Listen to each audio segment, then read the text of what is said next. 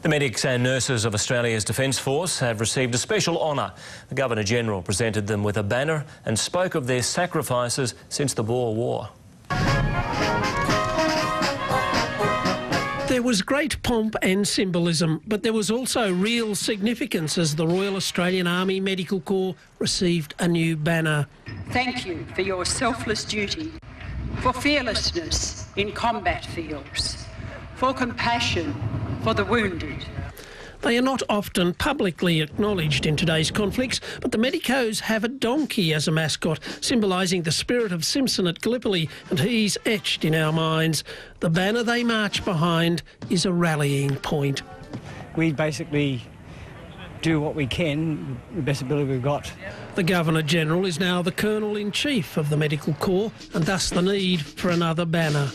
It is the third banner the Corps has had. The first was presented by King Edward in 1904, the second on behalf of the Queen Mother in 1974, and now this one.